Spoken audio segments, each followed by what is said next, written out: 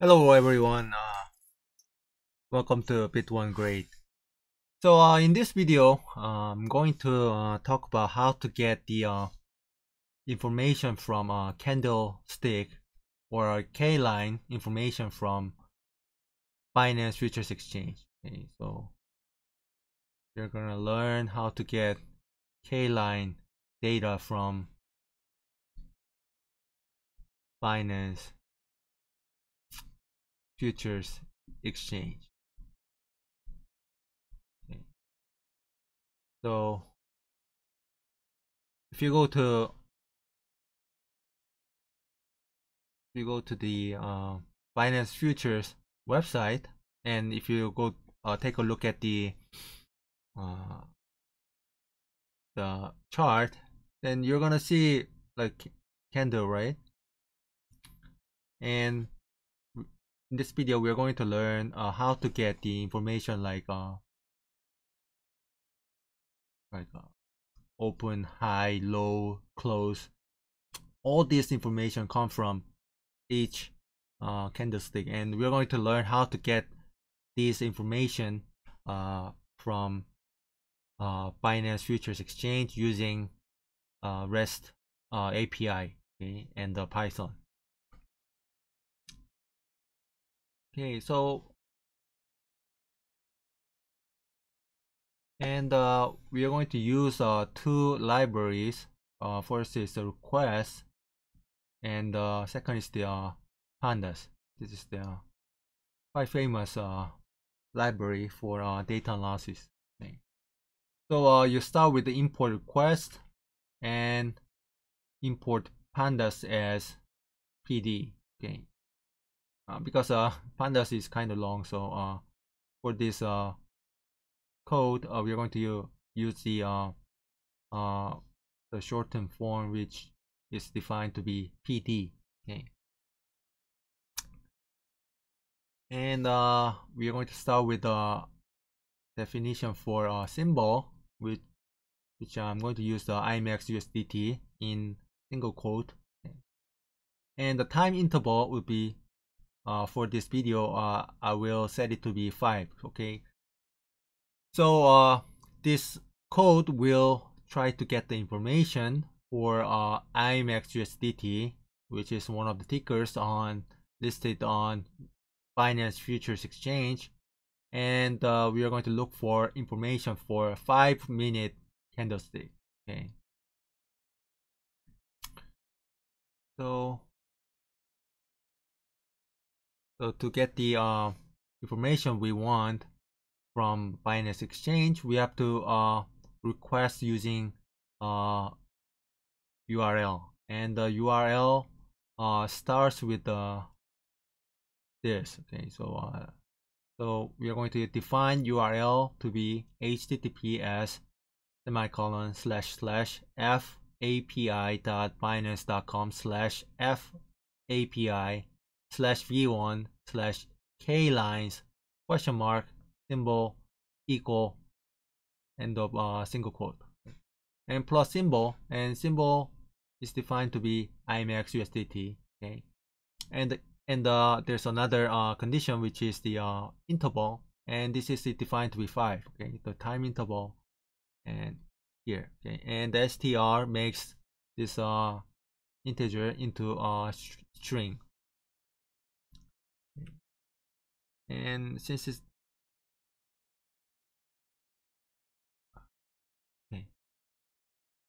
Since this is a 5-minute candlestick, we're going to add M in a single quote. Okay, and I'm going to add another condition, which is the limit. Okay, under a single quote, and limit equals to 100. So this request will retrieve 100 data points from Binance Futures Exchange server. Okay. And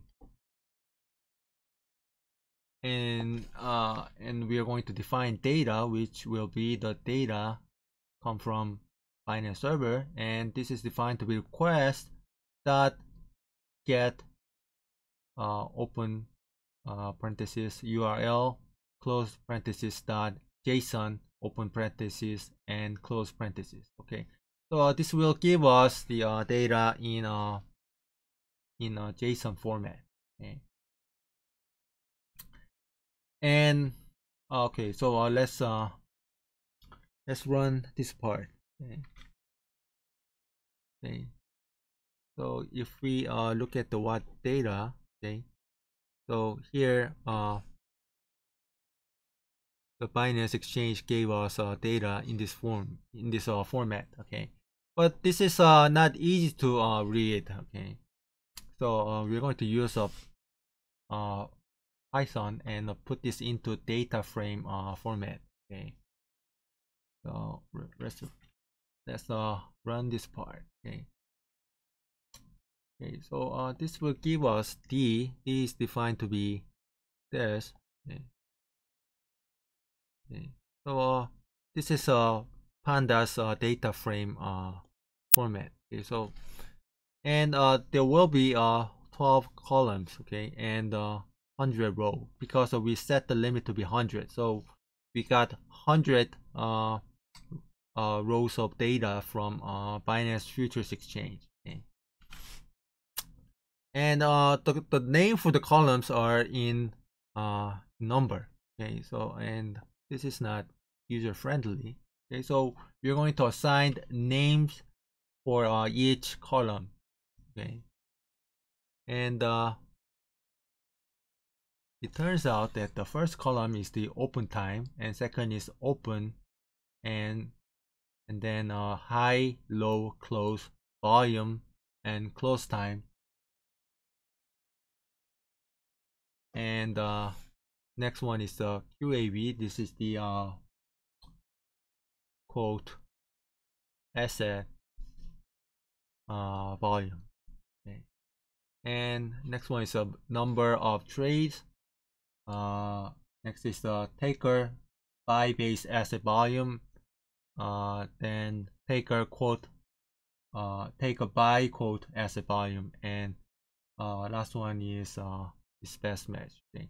So probably the main columns would be open time, open, high, low, close, volume, and close time. Okay. These would be the most useful ones. Okay. And K-line information are essential information for to produce technical indicators like RSI or moving average. Okay, but these technical indicators, they require previous data on price. Okay, so using K-line information, you can make your own technical indicators or other widely used indicators like RSI or moving average. Okay, so let's run this code again. Okay, so okay, now because we assigned the column name, now we get like a data frame with the column names assigned. Okay, open time, open high. Okay, and this is there are 12 columns, so like this your computer would give you shortened information. So if you want to look at the close information from a close column, this is not shown here. Okay, so you put D is the data frame that we defined, and then you put close here, then you can get information from close. Okay, this is the data for close prices. Okay, and if you take a look at the data frame, okay, then you're gonna notice the open time. This is in Unix time. Okay, and you can see that the most recent one is on the last column. Okay,